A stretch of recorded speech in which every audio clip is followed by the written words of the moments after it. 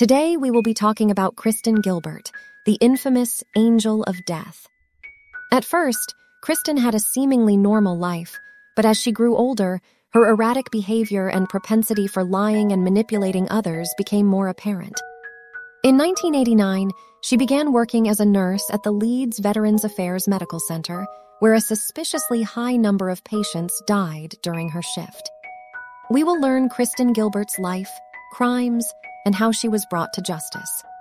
Kristen Heather Strickland was born on November 13, 1967, in Fall River, Massachusetts. She was the elder of two daughters born to Richard and Claudia Strickland. Richard worked as an electronics executive, while Claudia was a homemaker and part-time teacher. Kristen had a relatively normal childhood, and there were no indications of her later criminal behavior during this period. Kristen exhibited a high scholastic aptitude and was a member of her school's math club. During her teenage years, Kristen began to exhibit a pattern of erratic behavior that was noticed by her friends and family. She had a habit of lying and exaggerating stories, often creating elaborate fantasies to impress those around her. Kristen was also known to fake suicide attempts, which she would then use to manipulate those close to her. Her behavior became increasingly volatile, and she would often lash out in anger or make violent threats against others. Despite attempts to seek help and treatment, Kristen's behavior continued to escalate, and she became increasingly unpredictable. After graduating from Groton-Dunstable Regional High School, Kristen enrolled at Bridgewater State College in 1984.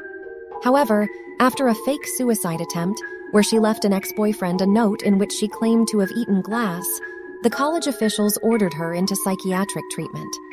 Subsequently, Kristen transferred to Mount Wachusett Community College. In 1986, Kristen met Glenn Gilbert while a student at Bridgewater.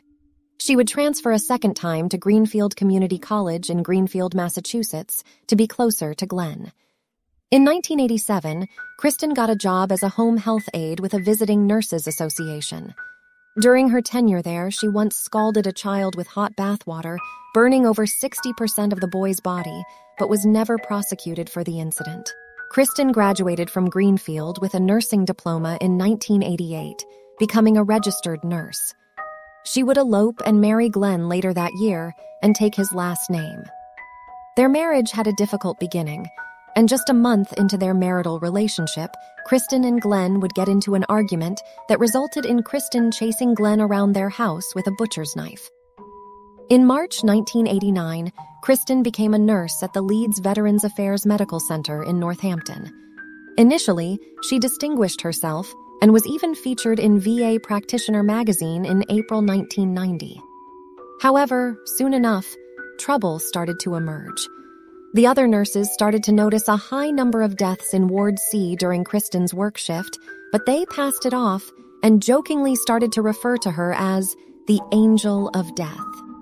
They had no idea how prescient that nickname would become. In 1991, the Gilberts had their first child, Brian.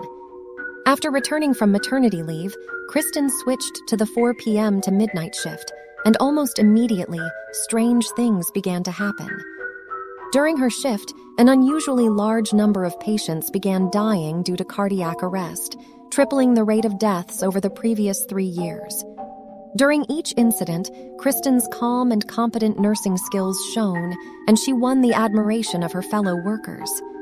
Kristen and Glenn's marriage began to fall apart after the Gilberts' second son was born in 1993.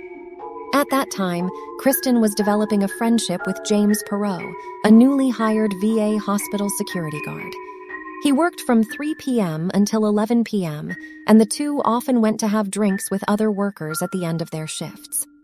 Anytime there was a medical emergency on Ward C, James was called to the scene. In the fall of 1994, the relationship between Kristen and James moved from friendship to romance.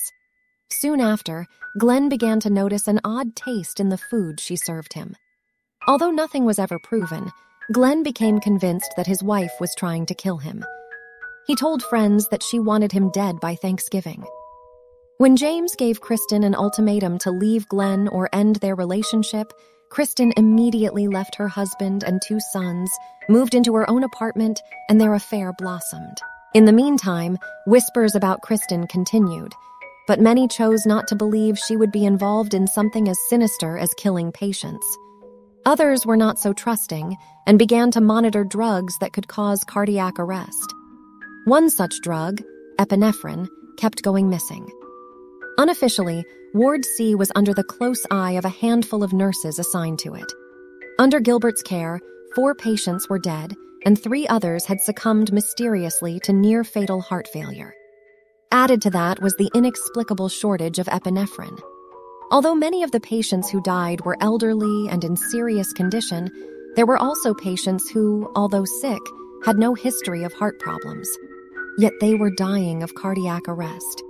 It got so bad that in 1996, 3 nurses came forward to report their fear that Kristen was a killer, and their concerns inspired an investigation. Authorities interviewed all the employees on Ward C and put together a grisly motive for why the death rate had tripled. According to the prosecutors, Gilbert stole epinephrine from the hospital stock and used the drug to induce massive heart attacks in her victims. It was surmised that Kristen administered epinephrine to patients so that her lover, James, would be summoned to the ICU. Veterans Affairs hospital rules required that hospital police be present at any medical emergency. This allowed her to be close to James and impress him with her nursing skills. It also gave her time to flirt with him, as was witnessed by several of her co-workers. In July of 1996, Kristen confessed to killing patients during a phone call she made to James. 2 days later, James would end their relationship and acquire a restraining order against Kristen. On July 16, 1996, James would be summoned to a grand jury to testify against Kristen. In the fall of 1996, Kristen would check in and out of psychiatric hospitals 7 times, staying between 1 and 10 days each time. However, the stays seemed to have not helped, as Kristen's behavior continued to become even more erratic. In September of 1996, she purchased a toy to disguise her voice and called the VA hospital while James was on duty. She told him that 3 bombs were set to go off in 2 hours in Building 1 of the hospital. Employees and patients, many of whom were sick and elderly, had to be evacuated. The false bomb threat was the straw that finally broke the camel's back. On September 30th, 1996, the court ordered Kristen to be placed in Bay State Medical Center.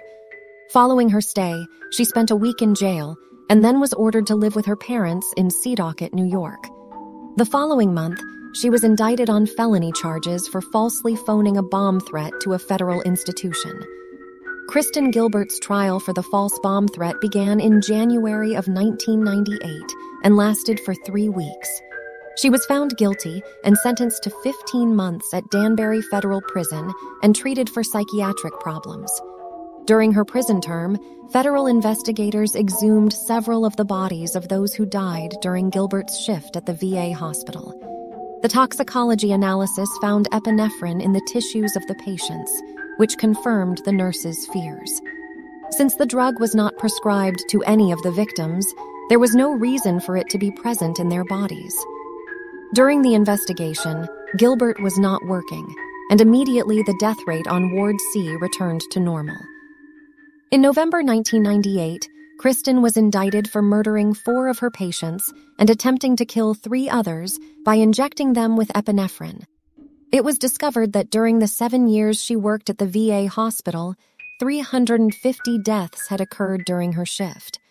In 2001, she was found guilty of 3 counts of first-degree murder, 1 count of second-degree murder, and 2 counts of attempted murder.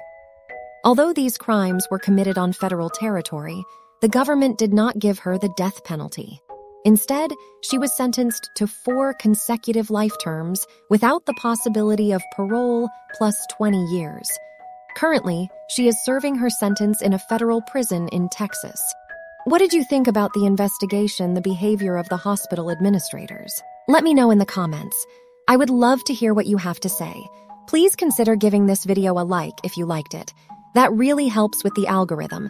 Additionally, consider subscribing to the channel for more true crime. Till next time, signing off. This has been Christina.